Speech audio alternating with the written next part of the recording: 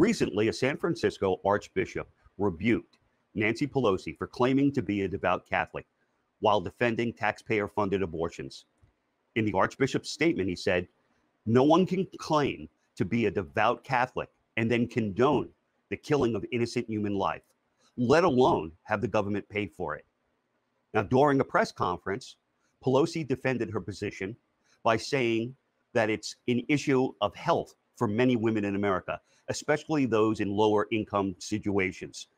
So, the first question to enter my mind was, where does Roe versus Wade draw those type of circumstantial lines? The answer is it doesn't.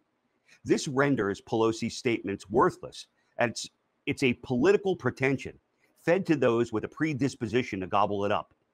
But that's just the appetizer. There's a rep by the name of Gerard Huffman. He's out of California, go figure. He offered the following statement for further consumption. If they're going to politically weaponize religion by rebuking Democrats who support women's reproductive choice, then a rebuke of their tax-exempt status may be in order. Again, I see where a lot of people with a predisposition will latch onto that. What this representative fails to realize is that certain politicians have both taken an oath to our nation and an oath to God. In Catholicism, the code of canon law is expected to be followed just as plainly as stopping at a red light. The fact is, Nancy Pelosi and her kind don't handle it well when they get a ticket. George? Yeah, so I mean, when you listen to that rebuke and trying to make the case to make it sound as if it's somehow the Catholic Church bringing on punishment to someone, it is.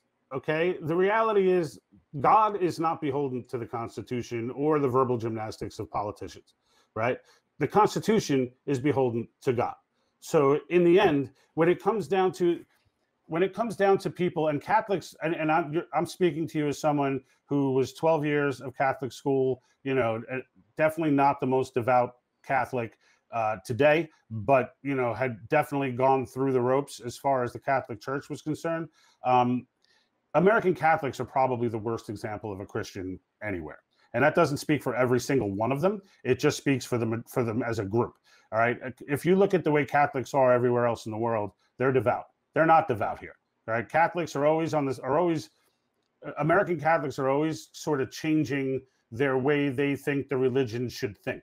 And as if somehow the religion changes with time and different political climates and all, like the Bible doesn't change. So, it's fine if you want to say, all right, you know what, the Bible's no longer in line with what I believe, and I don't believe any longer that it's the word of God, or I do believe it's the word of God, but I changed my mind. I'm not going to listen to God. However you want to rationalize that to yourself, you can.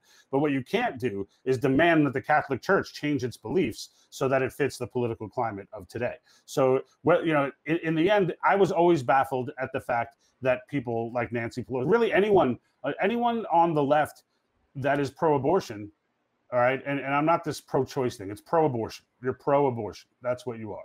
And in the end, if you're pro-abortion, that is fundamentally against the Catholic Church's teachings, fundamentally against Jesus Christ.